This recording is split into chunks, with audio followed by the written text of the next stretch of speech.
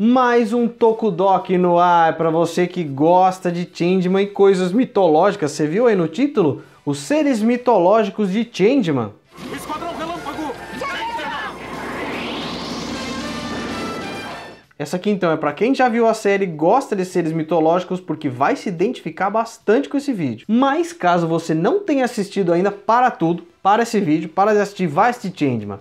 Vai assistir Changeman, porque é incrível, é muito legal, não é só porque passou no Brasil não, é bom, é muito bom, Já indiquei várias vezes Changeman aqui, a série passou no Brasil e é uma das mais lembradas porque é a reunião de coisas boas. A trama, o visual, a trilha sonora, personagens, vilões, a história, enfim.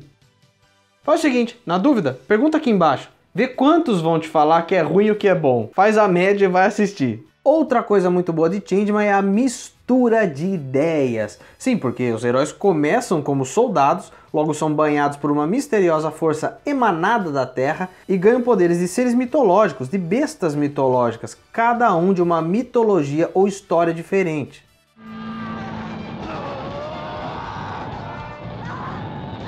Bom, esses seres que apadrinham os heróis aí que a gente conhece, eles não existem de verdade, claro, eles são seres da cultura da mitologia de povos antigos. Fazem parte de histórias mitológicas conhecidas no mundo todo, assim como outros bons exemplos que com certeza você já ouviu falar. O Minotauro, o Unicórnio, Gnomos, Ciclopes, Hárpias, Fadas. Até no Brasil temos lendas assim como o Curupira, o Saci ou a Mula Sem Cabeça. Ué, só se nasce em árvore que nem manga, jabuticaba, essas coisas Ué, é claro, moleque! Enfim, são criações de culturas distintas e em cada uma delas, cada um pode agir ou ser de uma forma diferente, segundo, claro, cada lenda. Nice dragon.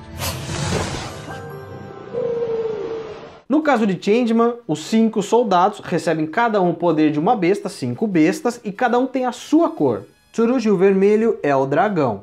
Hayate, da cor preta, é o Griffon. O Pegasus é de Ozora, o azul. A cor branca é de Sayaka, a Mermaid. E Maya Rosa ganhou o poder da Fênix. A lenda do poder que os 5 animais lendários possuem foi transmitida de geração para geração. E todos eles foram nomeados pelas pessoas que testemunharam esta força terrena. Então nesse TokuDoc eu te explico quais são esses animais e qual mitologia eles vieram. O que é isso? Com vocês as feras mitológicas de Changeman. Esquadrão Relâmpago! Vamos na ordem, o primeiro, dragão. Seu monstro! O que está planejando dessa vez? Nas diversas mitologias e culturas, os dragões são descritos de formas diferentes. Pode procurar por aí que tem muitos tipos e dependendo de onde vem esse dragão, ele vai ter cor, corpo, poderes, enfim, são diferentes um dos outros. No caso do Change Dragon, esse ser mitológico é mais parecido com o dragão japonês e para ele significa sabedoria, talvez por isso a Terra tenha escolhido Tsurugi como vermelho e como líder da equipe.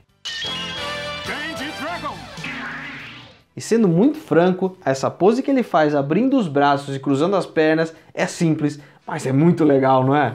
Esse dragão, o japonês, é a mistura de outros animais. Tem corpo de serpente, cabeça de crocodilo, escamas de lagarto, chifres de cervo, olhos de gato, nariz de salamandra, garras de águia, patas de lagarto e bigodes de bagre.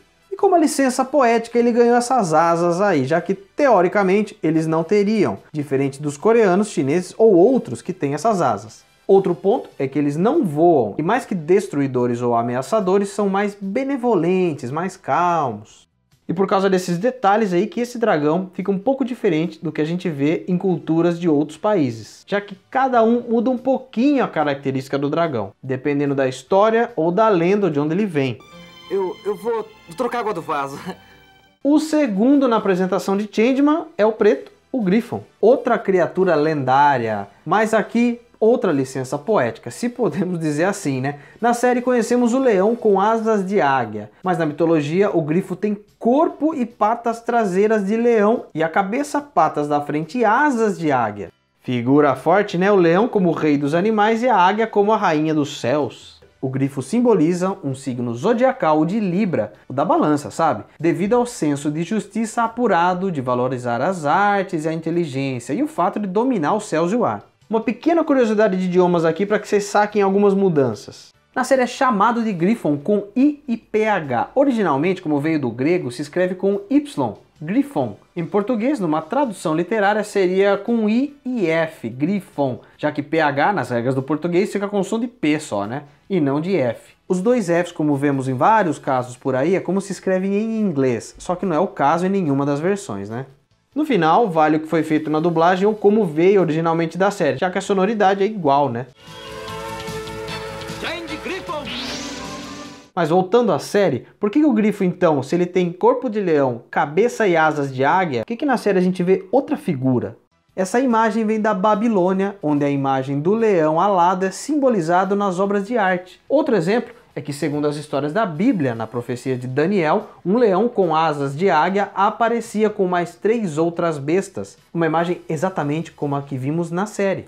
Resumindo então, apesar do nome, a figura mitológica que emprestou o poder por Hayate não é bem a imagem usada comumente como grifo.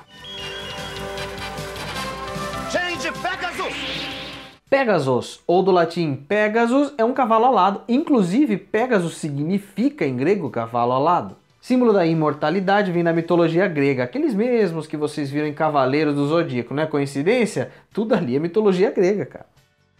Me dê sua força, Pegasus! Meteoro de Pegasus!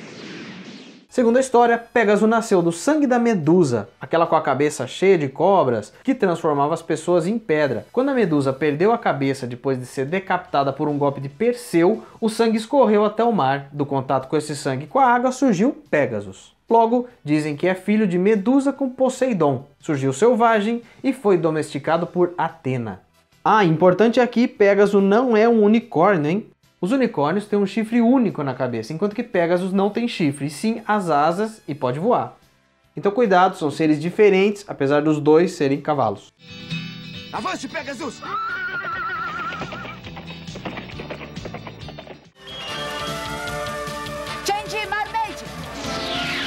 A sereia ou sirena é bem conhecida, né? Faz parte da mitologia universal presente em muitas histórias que envolvem o mar. Também é uma criatura híbrida, ou seja, que une mais de uma forma, já que é uma mulher com cauda de peixe. Em teoria, elas são super belas e cantam de uma forma que atrai os homens, e quando eles estão perto, os matam, afundando e levando eles até o fundo do mar. No Brasil, tem também seres parecidos no folclore, né? Como a Yara ou a Mãe d'Água, que vive na Amazônia. E uma loucura aqui no nome, o termo usado em inglês escreve-se mermaid, só que a gente fala mermaid, invertendo.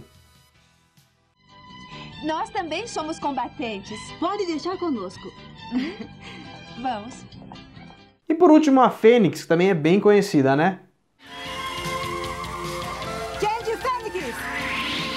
A fênix é um animal da mitologia grega, é um pássaro lendário que quando vai morrer entra em autocombustão, ou seja, ela mesmo produz o fogo que vai matá-la. Ela se queima toda, pega fogo e logo vira cinzas, para que dessas cinzas ela renasça, como se fosse um reset na vida, sabe? Mas não se sabe ao certo quanto tempo vive uma fênix. Dependendo dos escritores ou da cultura, dá-se um tempo de vida. Logo, por isso a fênix é um símbolo da imortalidade. Uma outra característica é a força. Ela é muito forte também, já que pode fazer sua autocombustão, pode também ser um pássaro de fogo, dependendo do caso. Ah, então por isso o golpe Fênix Fogo, sacou?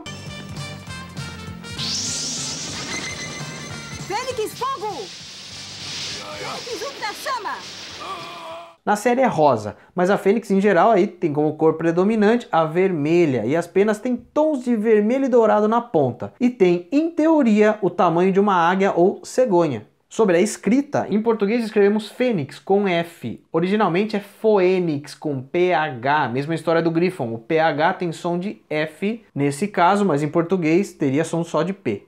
Esse rapaz, ele não é de confiança. Ele não é tão ruim quanto parece. Vou apostar com esse cara.